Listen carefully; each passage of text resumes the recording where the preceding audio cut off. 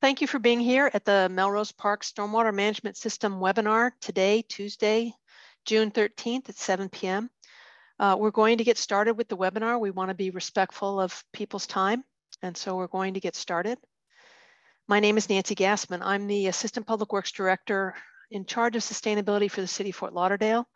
Today, I am joined by other staff, including the Public Works Director, Alan Dodd, the Stormwater Operations Manager, Marie Pierce, our Stormwater Engineer, who has been working on the Melrose Park neighborhood. His name is Elkin Diaz.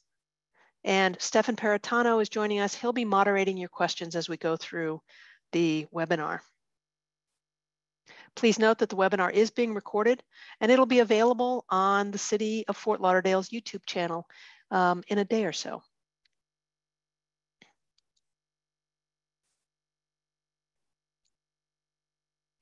Our agenda for today is to provide you with a presentation to serve a number of the goals, and I'll go through those in just a minute, and then to leave as much time as possible for questions so that we can help you understand how your drainage system works. And so that's our number one goal for today's webinar, is to explain to you how the drainage system works so that you can be better informed when you see changes in your neighborhood in terms of ponding water. We also want to set your expectations for the level of flood protection that is designed into every system in the City of Fort Lauderdale. We're going to discuss a little bit about why some of the storms in the past year caused floodings and others did not. Describe some of the maintenance activities specifically related to the Melrose Park drainage ditch. And then we'll talk a little bit about some actions that residents can take to reduce the potential flooding. If you're new to this format, at the base of your screen, there's a Q&A portion where you can put in questions. And these are the things that Stefan will be tracking as we go through the presentation. We will not be asking questions during the presentation. And then if you don't want to put your question into the Q&A, you can also raise your hand and we'll answer as many of the questions that are through raised hand as we can after we go through the Q&A that's already in the list. If you are listening on your phone rather than on a computer, in order to raise your hand, you can hit *9, and you can also hit *6 to unmute once you're recognized as someone that we would like to answer your question. So hopefully we'll be able to move through that and you'll have an understanding. Again, put your questions in the Q&A at any time. Stefan will be monitoring them throughout the entire presentation. And at the end, if you have a question that you'd like to ask directly, just raise your hand and we'll try to call on you. In order to start this presentation, we are lucky to have Vice Mayor Pamela Beasley Pittman joining us for some opening comments. Commissioner, the floor is yours. Good evening, everyone. I want to thank everyone for coming out tonight to be a part of this webinar. It's a great opportunity that staff has put together tonight for us as a neighborhood in Melrose Park. Just want to remind everyone what our objective is tonight with this webinar. Tonight is a conversation about, it's not about a conversation for improving the improvements that are coming for the stormwater management in Melrose Park. Let me say that again. The conversation is not about the improvements of the stormwater management that is coming to Melrose Park. However, our objectives tonight is to provide answers to how the system works, what the system does, and also to find out how we, the neighbors and the residents, can help to make the existing system work properly.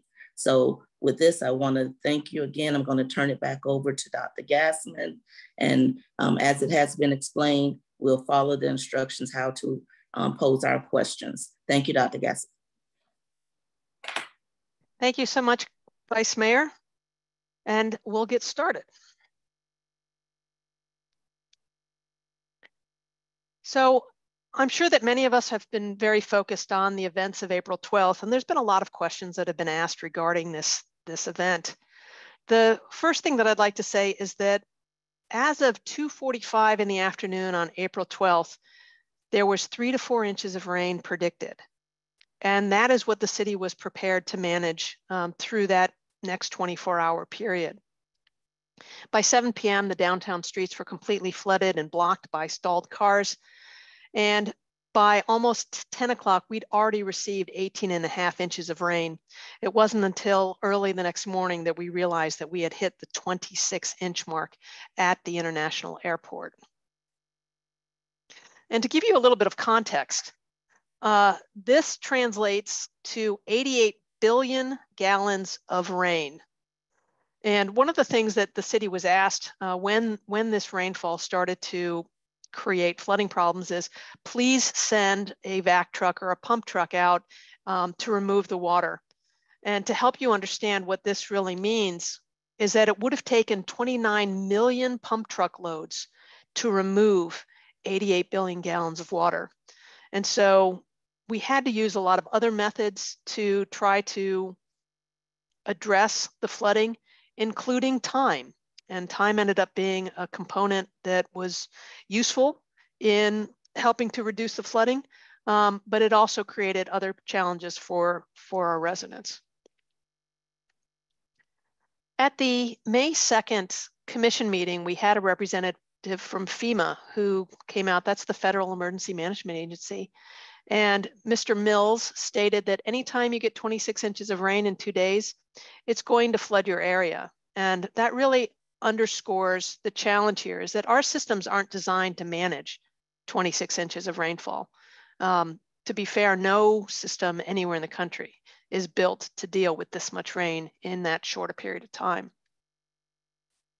The neighborhoods that were initially impacted as part of the flash flood event were primarily in the central and southern part of the city, with Melrose Manors, Melrose Park, River Oaks, and Edgewood being the greatest impacted of all of the communities. At least that was our initial assessment. Our fire rescue staff went out and started doing some initial assessments. This is the dashboard that was developed showing specifically Melrose Park. And the city of Fort Lauderdale recognizes that any amount of water in one's home is devastating, and that the great hope is that this will never happen again. But part of this webinar is to help you understand how your system works so that you can be better prepared for the future should we have a significant rain event coming forward. As you look at this graphic of Melrose Park, I want you to focus in on some of the areas, these pink circles, where we had clusters of impacted homes. And again, this doesn't represent every home that was impacted in the neighborhood. This was just an initial damage assessment. So if you focus in on those pink circles, you'll see them again in this next slide. This is elevation data for Melrose Park. And if you look on the left-hand side of your screen, you'll see the concentric circles that are so characteristic of Melrose Park. And you'll also notice that there's areas that are red, and then there's areas that are gradiating to the blue. Areas in red are high spots within the neighborhood, and areas in blue represent some of the lowest elevations. And the difference between the highest elevations and the lowest elevations is about 4 feet. Now here in the center, you'll see that the center of Melrose Park is very much the bottom of the bowl. There are many areas that are highlighted by that blue lower elevation. And here are those pink circles that showed you where those clusters were in the initial flood assessment. And what you'll see is that those circles represent the bluest areas or the lowest areas in Melrose Park. So one of the things that we want to be able to accomplish today is to help you better understand how your system works and to set some realistic expectations.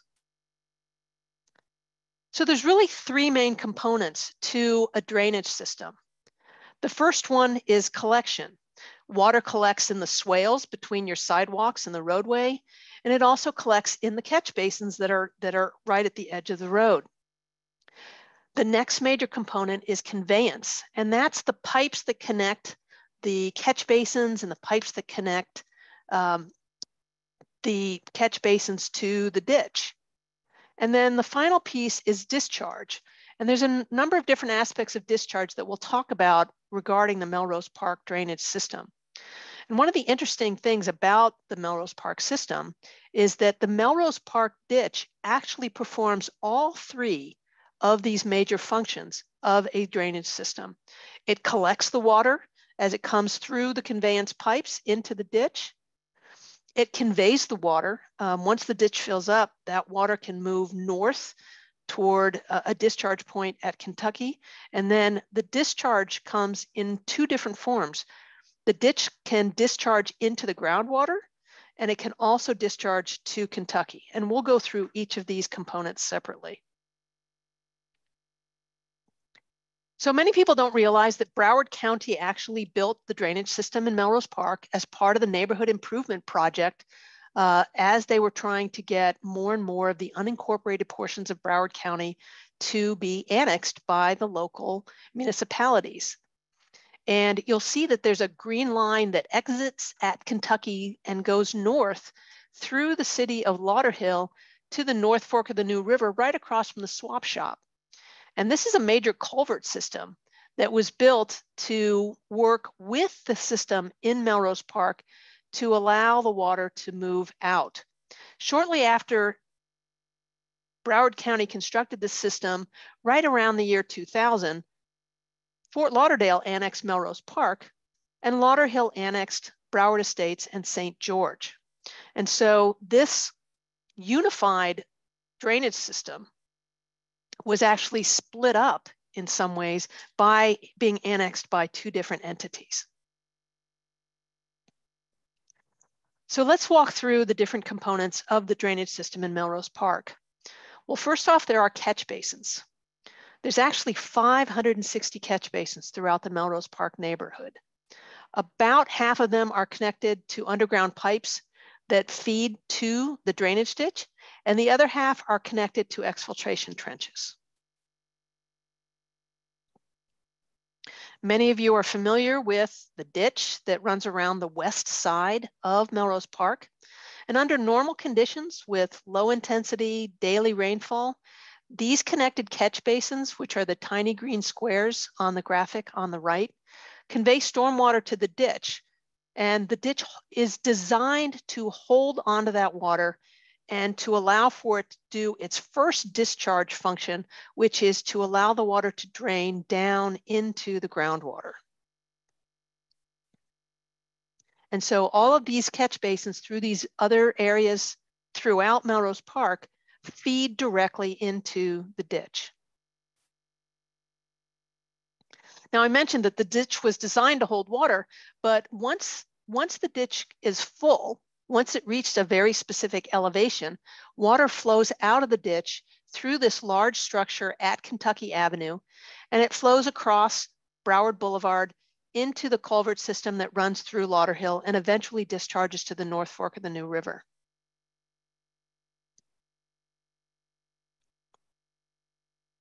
So there's another small portion on the eastern side of Melrose Park that services Alabama, Houston, and Arizona.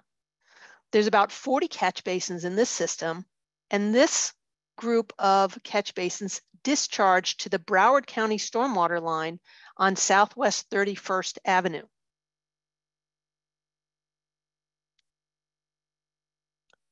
And then the rest of the catch basin system, the gray is the area that discharges to other locations, but the rest of the drainage system throughout Melrose Park drains to what are called exfiltration trenches.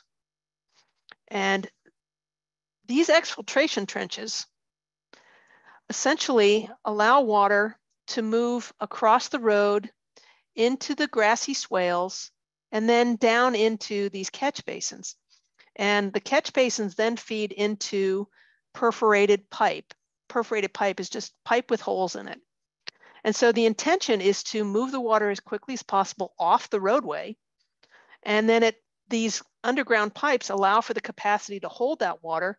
And eventually that water drains directly into the ground. These exfiltration trench areas are completely independent of the drainage ditch. And when the water table is very high or becomes saturated, these areas cannot drain and the catch basins fill with stormwater. So one of the questions we often get is, there's water in my drain, can you come pump it out? If we pump the water out when the groundwater table is very high, all that happens is the groundwater comes back into the perforated pipe and fills up the catch basin again. So at that point, we're pumping groundwater. We're not making progress in draining the area. Another component of the Melrose drainage system is the culverts. Everywhere that the ditch crosses a roadway, there is a culvert, and the water will run underneath the road, underneath the culvert, and out the other side. The culverts are an area of concern, especially when there's a lot of debris in the ditch. These are areas that can become congested and blocked should the debris get across the mouth of the culverts. So the overview of the drainage system in Melrose Park is that there's many components involved in this particular drainage system. It's quite complex. All of the components work together to provide drainage in Melrose Park, where the fundamental goal is to keep the streets passable. And then, like most systems in the city, the drainage is influenced by the groundwater table.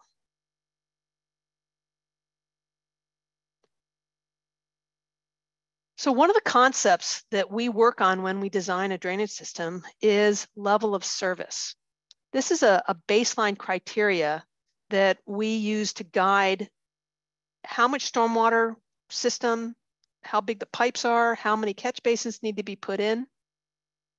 And it's designed to address high frequency, low intensity rain events, which means your typical everyday rain event. That is the design standard for the vast majority of stormwater systems. And again, the idea is to try to maintain the roads in a passable manner for traffic. So most systems in the area, the existing level of service is about 3 inches of rainfall. And as we are looking forward and building new neighborhoods, what we are trying to provide is a higher level of service where the system can manage 8 to 9 inches and still keep the roadways passable. So I want to give you a little bit of feedback on what happened during Tropical Storm Eta and the activities that we took to improve the system after Eta occurred. So in October, November of 2022, the city received 40 inches of rainfall in about 40 days. Initially, in early October, the groundwater table was somewhat high, and we were getting daily rainfall in the amounts through the 22nd of about 8 inches. And then on October 26th, we got a very intense rain event, which dropped another 6 inches. And it was at that point that Melrose Park began to flood. And what you can see here is that on this right axis, this red and pink box, this is where the groundwater table was below the surface of the land. And you can see that on October 24th, the groundwater table came all the way up to the surface. And this happened again during Tropical Storm Eta on November 7th and 8th. And so once we got a fully saturated condition, we could no longer drain water through the exfiltration trenches, and the ditch could no longer drain water through the groundwater system.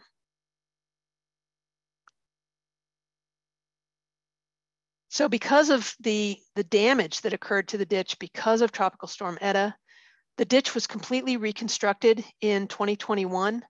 New soil and sand was added to reestablish the design elevations and to improve percolation, that function where water that enters the ditch can drain into the ground. And then grass seed was spread throughout the ditch. Similarly, culverts were reconstructed with new rock and grade and new geotextile fabric to help consolidate and ensure that we would not have erosion near the culverts. And a number of additional mitigation efforts were performed. All the stormwater debris and accumulated silts were removed from the stormwater management system We cleaned out every single catch basin and we flushed every single pipe. The entire drainage system, the 2.5 miles of ditch, was returned to its design specifications. The culverts were re-rocked. Many of the swales were rehabilitated throughout the area. The grate at the discharge point at Kentucky was replaced. And finally, we thoroughly inspected and cleaned the conveyance that goes from Broward Boulevard through Lauderhill all the way to the North Fork of the New River. And we did that in conjunction with our friends at Lauderhill. So once the ditch was rehabilitated, the question is, what level of service did it now provide to the community? And our first real test following the rehabilitation in 2021 was potential tropical storm cyclone number 1, which occurred in June of 2022. And over the course of that weekend, we received 9 inches of rain. So when you look at the groundwater table, you'll remember that during Tropical Storm Eta, that the groundwater came all the way up to the surface. What we saw after potential tropical storm number 1 was that 9 inches of rainfall was managed very well by the rehabilitated ditch, and we did not see flooding in the neighborhood following a 9-inch rain event.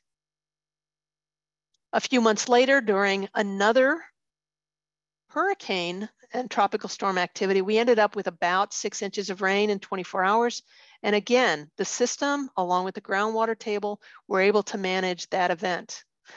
And lastly, we got another 6 inches in a very short period of time in November. And once again, the ditch and the drainage system in general was able to handle that level of rainfall without causing any significant flooding into the properties.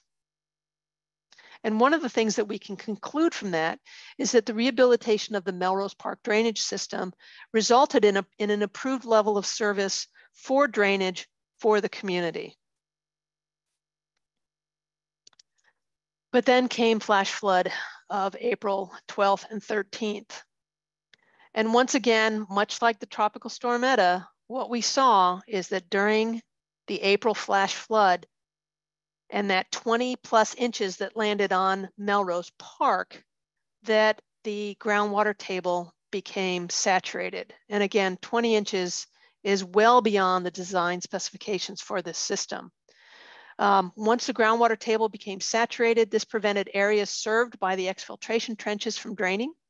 And it also caused overland flow. It was like there was a river of water, and that swept additional debris into the drainage ditch.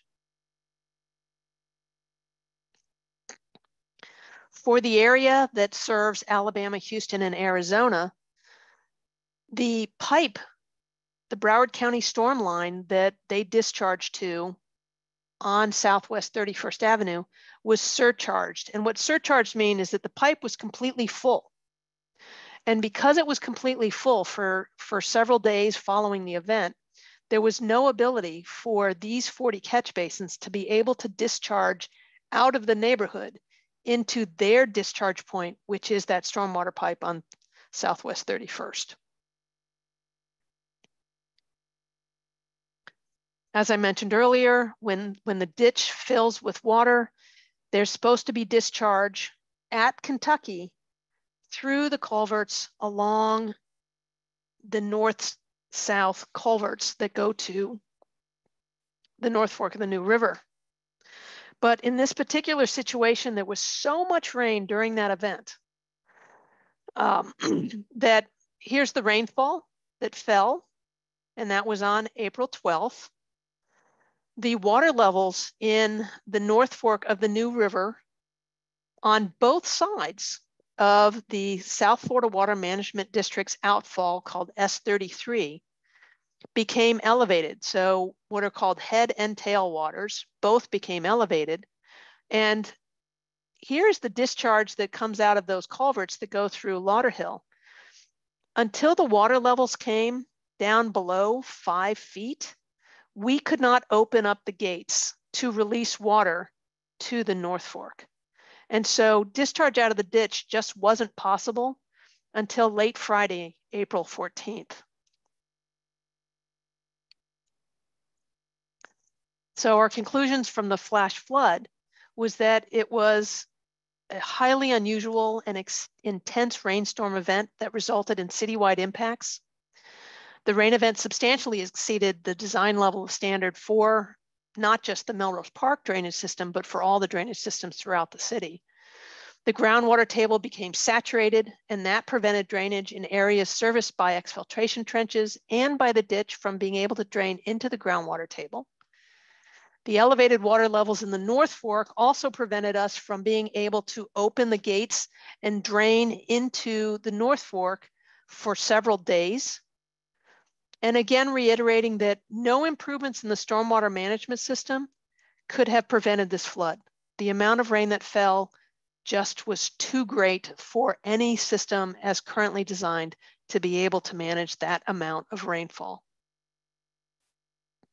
Many people ask us about, what are you doing in the ditch? No one ever cleans it up. No one is ever maintaining it. Well, that's not true.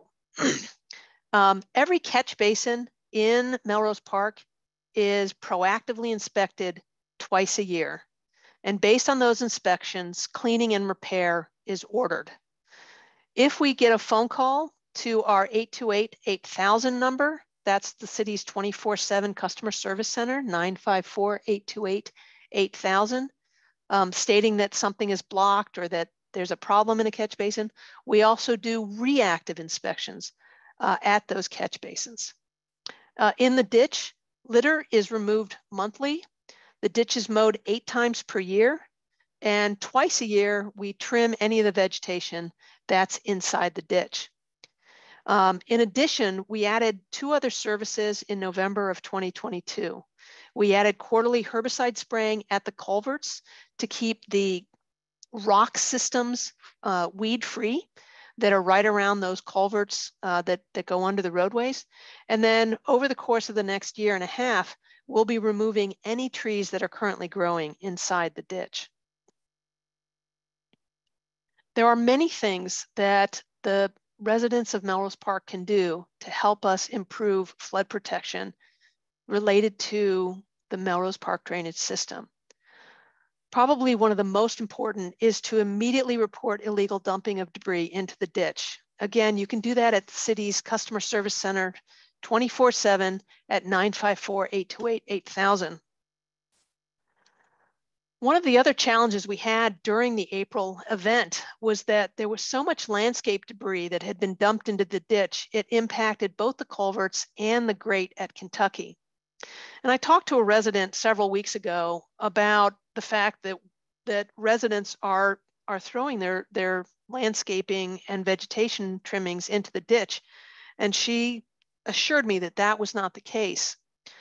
When Public Works had an opportunity to come to the Melrose Park HOA meeting, I got to meet up with that resident again, and they said, you know what? I saw my next door neighbor throwing their landscape trimmings into the ditch. And what they told me was that it's biodegradable. What's the big deal? The big deal is that if we have a major event, those landscape trimmings that are getting tossed into the ditch are creating blockages, which are reducing the flood protection for the neighborhood. One of the other issues we have that is at the interface of the public-private property coming into the ditch is that some people have put up second fences in front of old fences. And the area between the 2 fences traps weeds and grass, and that creates both an unsightly and problematic issue for maintaining the ditch. And we would strongly encourage all residents that have 2 fences up to please remove the second fence that's no longer in use.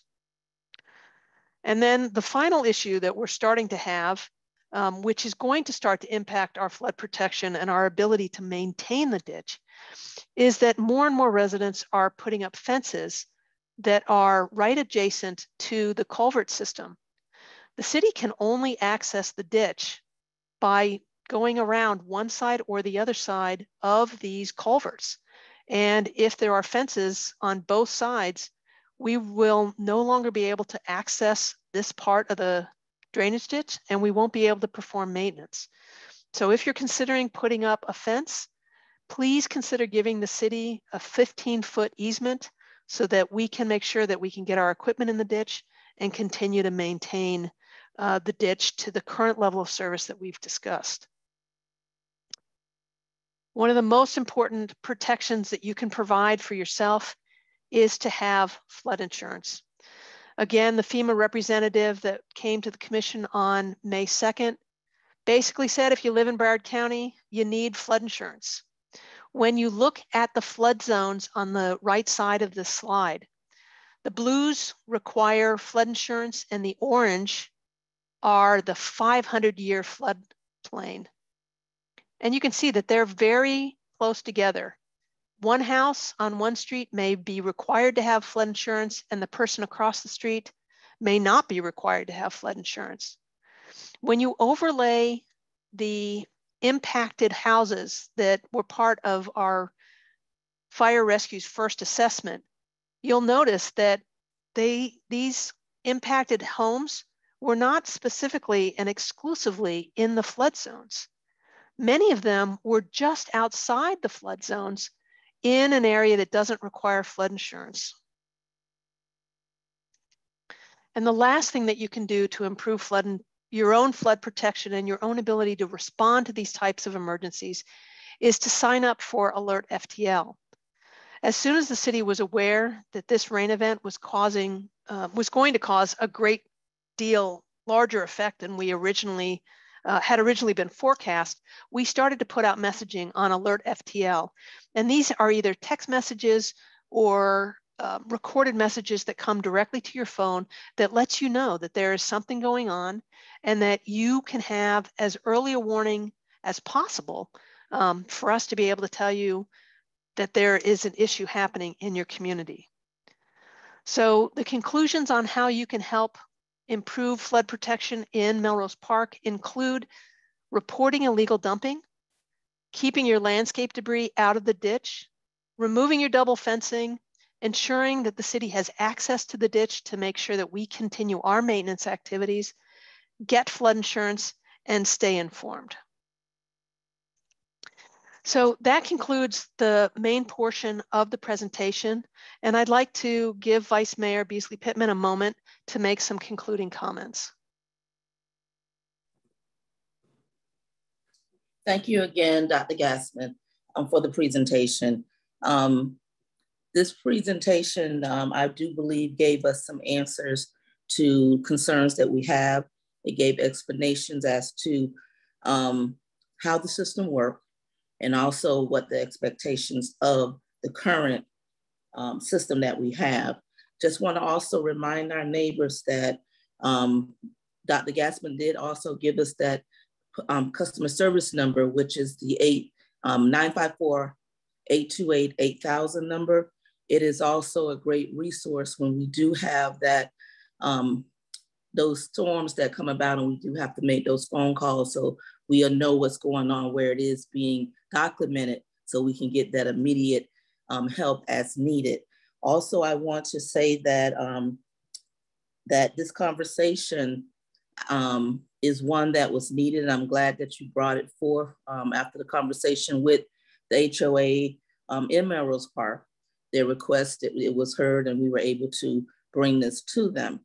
And also, I want to put out there the phone number to my office. If you have any additional questions later after this particular opportunity that we have tonight, our phone number is 954-828-5680. Again, that's 954-828-5680. And Jamil Walker, she's my assistant, and she'll be able to take your calls and also answer the questions that you may have or direct you in the right area. So with that being said, again, thank you to the staff with everything that you all prepared for tonight. And I know that we now have room for the question and answer session of this webinar. So I'm gonna mute myself and allow you for us to go forward with those questions. Thank you. Thank you very much, Vice Mayor. Oh, I'm sorry, Dr. Gassman, if I can say one other thing as well. Just reminding everyone that this conversation, again, is strictly about the current system that we have. There is improvements that are that's being discussed, And this is not overshadowing that. This is also in conjunction to what is to come with improvement. So please keep that in mind. Thank you. Thank you, Dr. Gassman. Thank you very much, Vice Mayor. Stefan, I can see that we've had at least 8 questions into our question and answer queue. Would you like to start with the first question? Yes, ma'am. So there are some concerns on storm drains that still need to be serviced. Can we talk about the city's catch basin cleaning operations in Melrose Park since the storm event, and maybe next steps for residents who think a catch basin needs to be serviced still? Great. Marie Pierce is on the line, and she can give additional answers to that. Following the storm, we've had over 1,000 requests for service of catch basins. And please keep in mind that the city has over 10,000 catch basins. We're currently having an internal conversation to try to get additional resources out so that we can get all catch basins serviced. But Marie, if you could address the catch basin, the current level of service that's going on in cleaning the catch basins in Melrose Park. Marie, Sure. Are you on with us? Yes, I am. Go ahead. Okay. So as a matter of fact, I was working with the maintenance chief this afternoon. Currently, we have 742 open work orders that we're sorting through to figure out how we're going to dispatch. We have dispatched just short of 500 locations. So at this point, just as Dr. Gassman had mentioned, we are trying to come up with a kind of a map section plan that will enable us to centralize our efforts and be a little bit more strategic in how we can schedule the resources, because obviously it's still continuing to rain every day, which means that every day we get more calls. So I would say that if you do have a concern for an inlet or a catch basin at your location, that you do call the 8,000 number. They will put it into the customer service system, which will come to all of us. But we're very well aware that Melrose Park needs to be inspected and cleaned. We just have not figured out, based on the current activity level throughout the community, how we're going to specifically schedule resources in each of the neighborhoods, but we are actively pursuing that effort. Thank you, Marie. I think one of the things I'd like to point out too is that following the major flooding unwatering, which took the city about 6 days, one of the next things that we did for the next week was that the majority of the stormwater operations staff were working in the Melrose Park ditch to try to clear debris and to improve the flow into that system. So yes, there are catch basins that we haven't had an opportunity to clean, but we have done a focused effort to make sure that the ditch is functioning as well as possible. Stefan, your next question. Yes. So the next question revolves around how the city knows that different areas are flooding. Do we have any other devices or ways to know a neighborhood's flooding besides customer phone calls? So that's a great question. One of the things that we rely on very heavily, in addition to getting those phone calls into our customer service line, is that when we have an event like this, our staff immediately go out and start to canvass various neighborhoods. And I can tell you that following the rain event this afternoon, give me 1 second here. Following the rain event this afternoon, staff were already out taking pictures in Melrose Park to see what the impacts were of the afternoon rain events. So this is a picture near Florida, noting where there's water on the road, noting where there's ponding.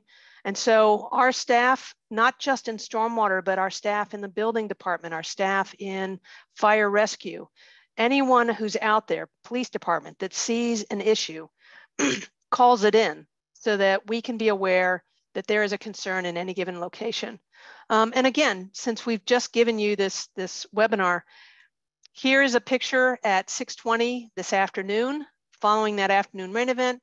And you can see that our groundwater table still has quite a bit of room in it to continue to take on that rainfall. Okay, Stefan, what's the next question? There are comments on potentially using pump stations. Are they being considered, and would they stop these types of floods in Melrose Park? So the answer to the second part of the question is no amount of infrastructure could have prevented the flooding that was caused by a 20-inch rain event. But I'm going to let our Public Works Director take the first part of the question, which is, are pump systems being considered, and what are some of the activities that we're looking for to possibly improve the drainage systems, not just in Melrose Park, but across the city? Colonel Dodd? Good evening. So as we all know, we have a stormwater master plan, and we have started, already designed 7 neighborhoods. We are working on the design of Melrose Manors, and we have started construction in 2 of the neighborhoods. And that is all part of tranche 1. We are currently having conversations about the next series of neighborhoods and the next effort to update the stormwater master plan. None of this has been started yet. It's in the early stages, but we will be looking at doing a more comprehensive look at the entire city to see where we need to be focusing our efforts next, which neighborhoods, which flooding problems. Should we be incorporating additional features such as pump stations? We're at the very early stages, but nothing has been solidified yet regarding any of the neighborhoods at this time. So that is something that we are still having conversations on.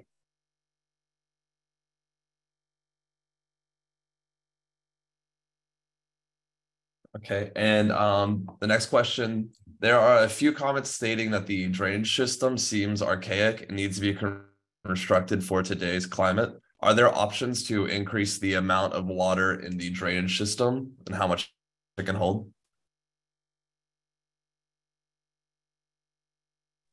Interesting question. I think that would be one of the options that we could potentially look at. As noted earlier, the previous systems were built looking backwards at our former climate and targeting 3 inches as the core activity. When the questioner states that this system seems archaic, this is one of the newest systems in the city because it was built in right around the year 2000. And so it's actually one of the newest systems that we have in the city itself. Marie, do you have any comments that you'd like to add about potentially increasing capacity?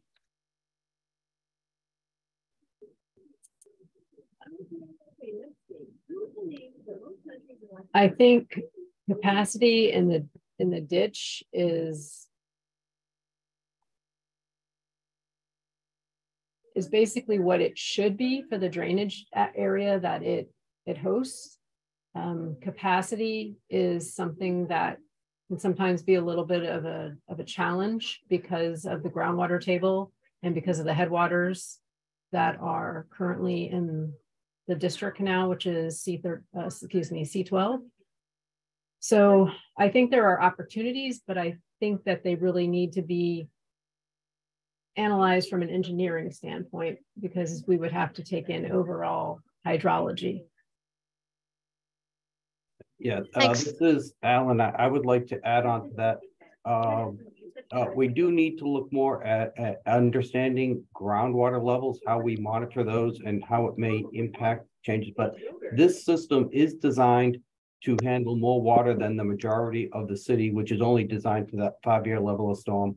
One thing that we can do, and we are working on, is as we realize the impact of canal levels on the ability to drain water, when the North Fork of the New River is too high, we weren't able to discharge on it.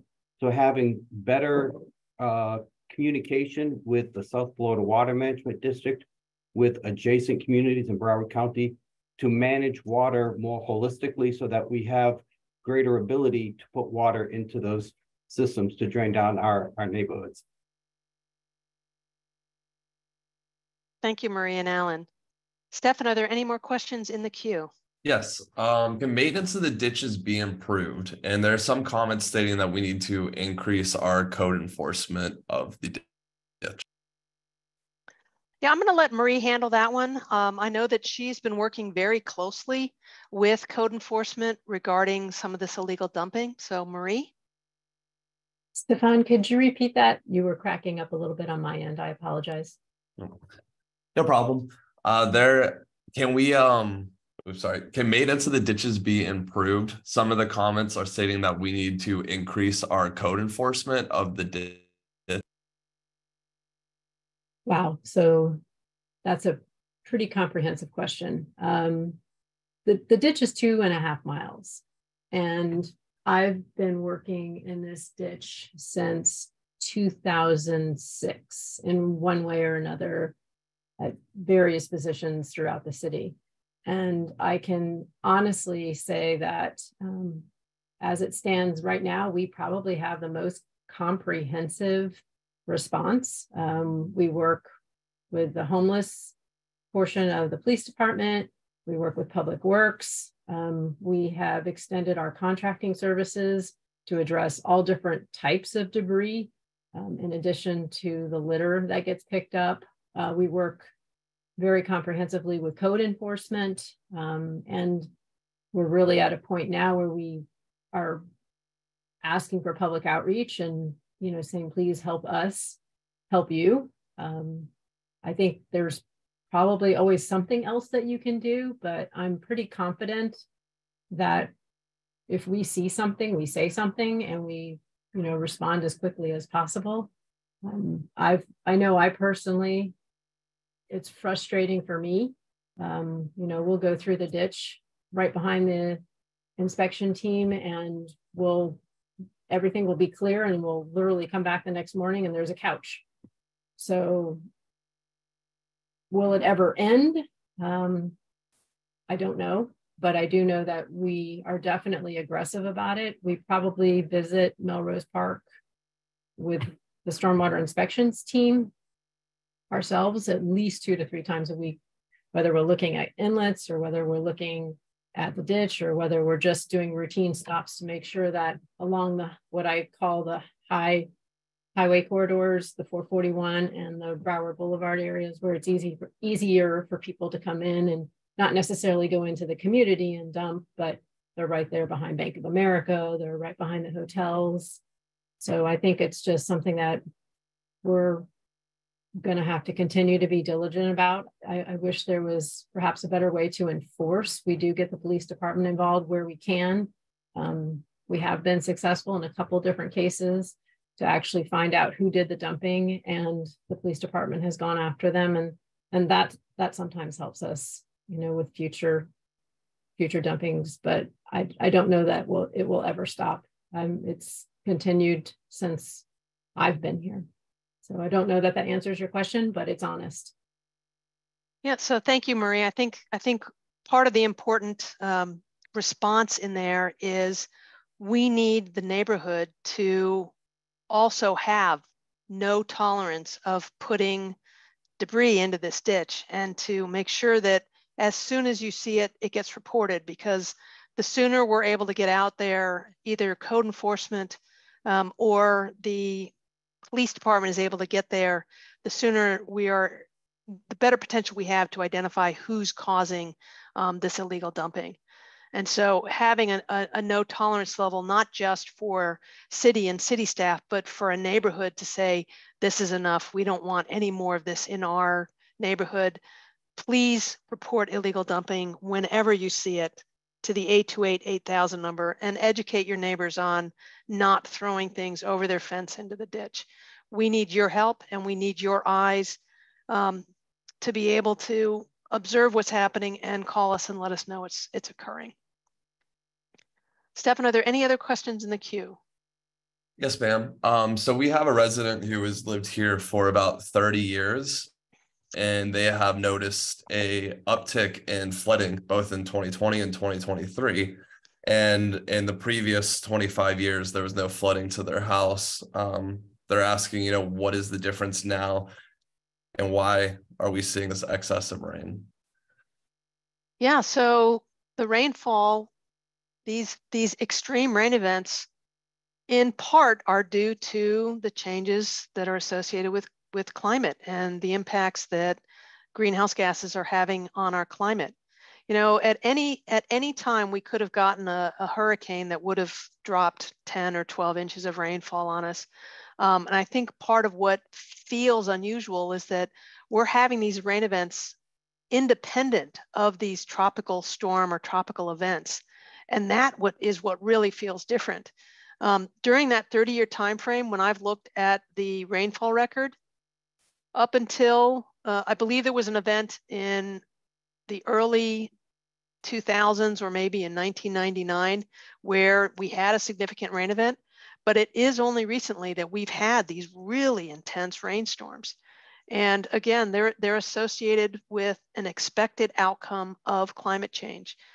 Drier dries, wetter wets are all part of how our weather systems are going to continue to change. And so we may not have another 10-inch rain event for 20 years, or we could have one tomorrow. It's really becoming much harder to predict when we're going to have this type of impact associated with extreme weather. Next question. And there are quite a few comments about where they can go to learn about the future plans and the improvements to the drainage system. They're especially concerned that these rainfall events are not contributed to a hurricane. So, you know, how can our residents figure out the improvements that are coming? Great set of questions. The quickest answer is the city has something on their website called Lauder Works. And Lauder Works shows you all of the capital improvement projects in a map-based format so that you can hone into just Melrose Park and say stormwater projects in Melrose Park, and it will show you whatever stormwater projects are currently in the 5-year capital improvement plan. That won't tell you necessarily what's going on with the planning. This is a topic of great interest to the commission at this point in time. And so my expectation of the course of the next 6 months is that Public Works will be giving regular updates to the commission regarding our current planning for stormwater improvements moving forward. And they can always request that information from their commissioner's office, and staff will provide additional support to answer those questions. Alan, is there anything else you'd like to add? Just that we are, you know, we have been very focused on the tranche one, those first 8 neighborhoods. And now we are starting to have the conversations about the next group and the rest of the city. There really isn't any documents as such to read on those. It's something that we are developing, and we will be working to inform the commissioners and get guidance from them over the upcoming months as to the direction that they want us to take for future investments. Great. Stefan, we do have some people with hands raised. Are there any other questions left in the queue? Yes, I have one question left, and it's saying that, you know, there's a theory that new construction on the east side is negatively impacting older neighborhoods in the lower lying areas. Do we have any information on hydrology, and is this water that's impacting the floods in Melrose Park, is that coming from different neighborhoods and moving over, or is it just from rainfall? Yeah, so the city has 10 different drainage basins, and those drainage basins have significant lines that prevent the water from moving from one basin to another basin. So the Melrose Park neighborhood it's very unlikely that they are being impacted by construction activities in the east. Either Elkin or Marie, if you want to make any other additional comments regarding that.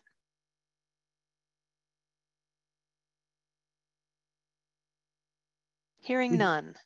No, this is Elkin. There's no other watersheds that also contribute to the Melrose. Melrose Park is a stay right on the neighborhood. Yeah, so Thank you, Elkin. Yeah. Yeah, only the development that's occurring immediately in the neighborhood would have any impact on the movement of water across the floodplain within, and when I say floodplain, I just mean the land within Melrose Park. So generally, no, the development in other parts of the city are not impacting the ability of Melrose Park to drain. So if that was your groundwater does play a significant impact with Melrose Park.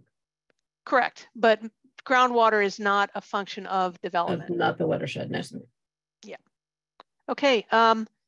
Andres is our moderator. Raymond Saunders has his hand up. Are we able to unmute Mr. Saunders?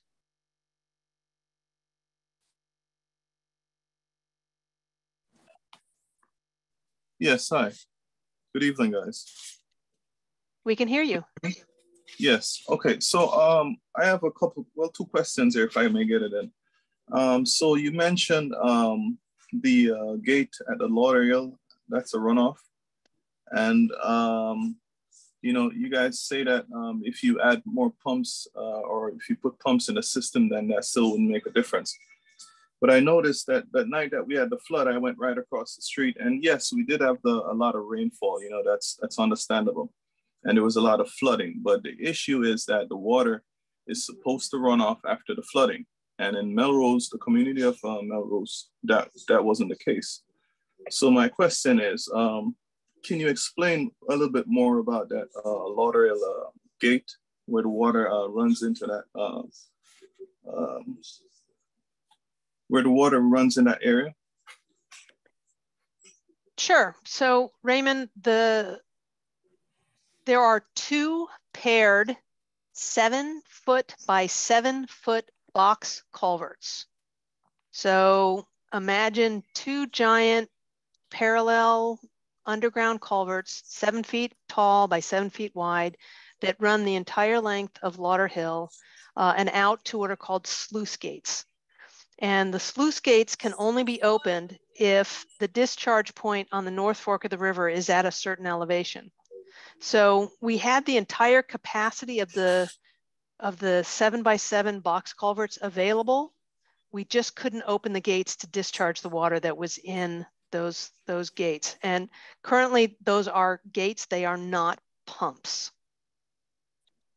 Again, Elkin, if you want to jump in and provide any additional explanation for that. No, other than we obviously are depending on the tailwater, the water at the canal, and if the canal's water is higher, then there won't be any water moving through those culverts that Dr. Gassman explained. But it is important for the community that to know that the city, in the process of the restoration in 2020, completely rehabilitated the capacity of those culverts. That is very important moving forward. And it is, I felt very good actually that we were able to find a couple of spots that needed improvements. There were a lot of debris that was removed. So from a community standpoint, it's fair and safe to say that those culverts are working to the capacity, and moving forward, it's just a matter of coordinating activities between the cities, between Fort Lauderdale and Lauderhill, and the district, which is the entity that regulates that canal right next to the Sunrise Boulevard. Yeah, and Raymond, I just want to further the comment that our biggest challenge to unwater the various neighborhoods was being able to find a discharge point where we could put the water to.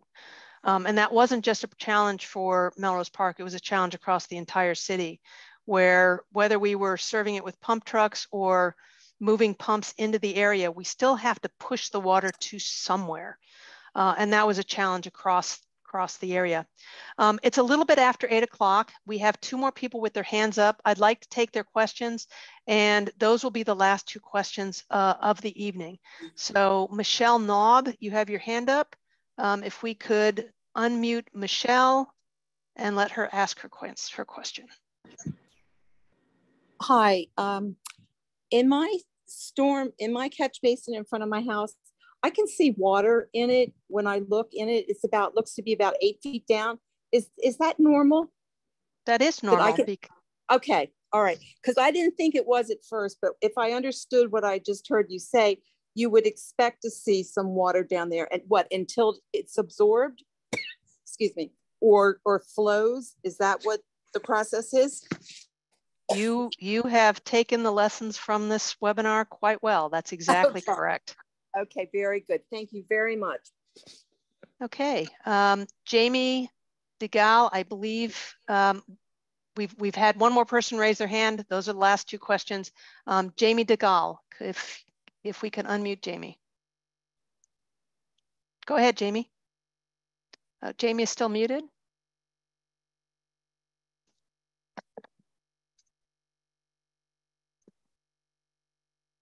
Jamie is still muted. Hey, Jamie, you're gonna have to unmute yourself on your side. We've allowed you to talk.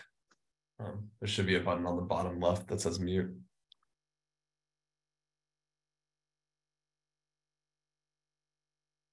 Jamie, if you could unmute yourself, we would like to take your call.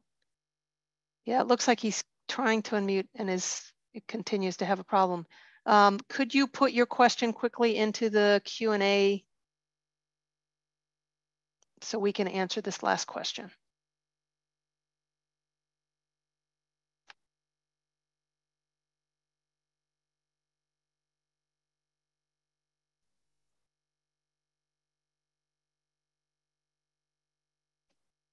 Stefan, are you getting an additional question coming into Q&A?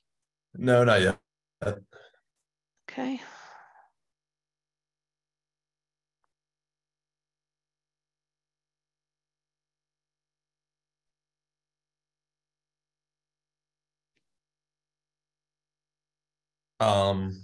It's he stated dredge, or she stated dredge the drainage system.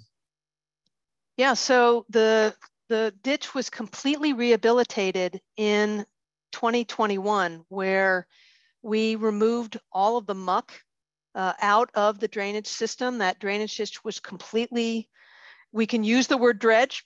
It was dredged and it was restored to its original design specifications. So that was done in 2021. And we know that that made a difference because it didn't flood in June of 2022 when we got those 9 inches of rainfall. That's our last question. We really appreciate everyone's time this evening to learn about how the drainage system works.